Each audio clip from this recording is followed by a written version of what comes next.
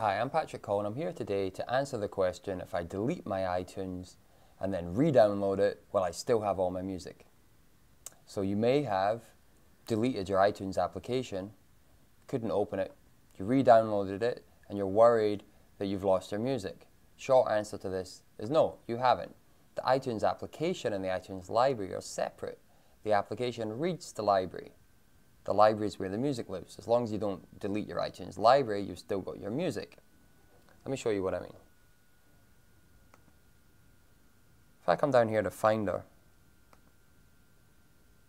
I'm in my home folder, music, look in music, here's iTunes, iTunes Media, music, here's all my music.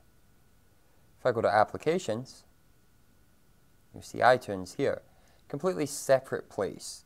So if I lost this out of here, if I deleted it, if I re-downloaded it, it would go back in here, but my music wouldn't be affected. And it's still going to read it from there. So nothing to worry about. If you have to re-download the app, if you lose it for whatever reason, your music is safe. But always make sure you back up your computer to make sure your music is safe anyway. I'm Coll. Hope this has been helpful. Thank you for watching.